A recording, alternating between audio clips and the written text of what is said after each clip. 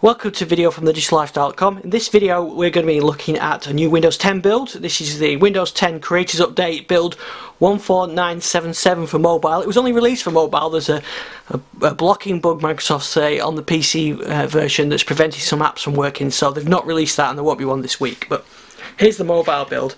There's not a huge amount of changes in this actually. One of the things it picks up that the PC build had last week is it can now read EPUB book formats in Microsoft Edge. So let me show you that, and I'll get a book.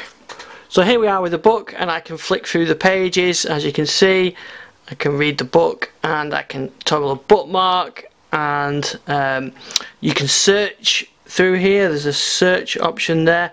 I think that does it using Cortana. Can't seem to. Oh, there we go. We can type in just a UI issue. It brought the search box up there, so we can do a search, and there's the bookmark list. There's a bit laggy on there, but there's a bookmark list, and I think there's a contents view as well. And see, that was going to appear there. It is quite a bit of a lag on there. Interesting that it's not. Oh, there we go. So it's not working brilliantly, but you can see how it should work.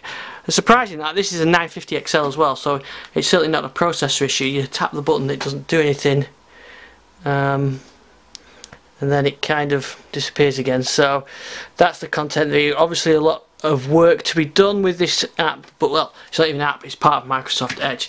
So that's the main change in there, is this EPUB reader on there. Oh, and there it is, the formatting option. So you can change the text size, you can change the colours, and you can choose the font type as well.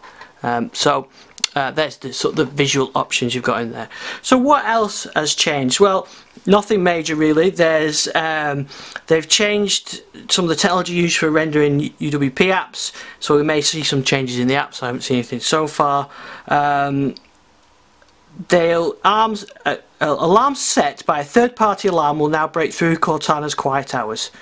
So if a developer has created an app that alert with alarms on it, and you're in quiet hours, it'll still come through, which is something developers have been asking as well.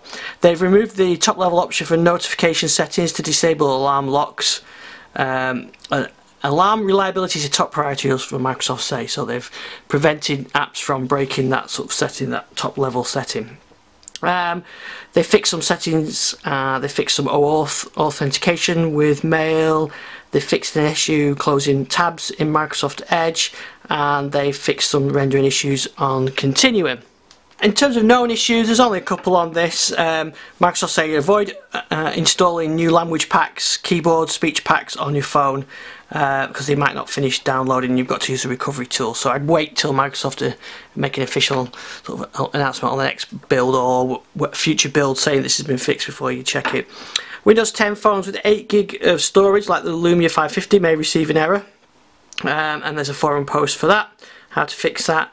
And system related notification toast like Bluetooth, USB audio and autoplay may not work. So those are the main issues, and those are the changes. Like I said, the main one, Microsoft Edge now read EPUB books, and that's it really. This is 14977. Last PC build was 14971, so not a huge amount in this, but it's a couple of weeks since we've had a phone build. Hopefully we'll get some more interesting features, some of the creator stuff coming soon, but that's it for now. Thanks for watching.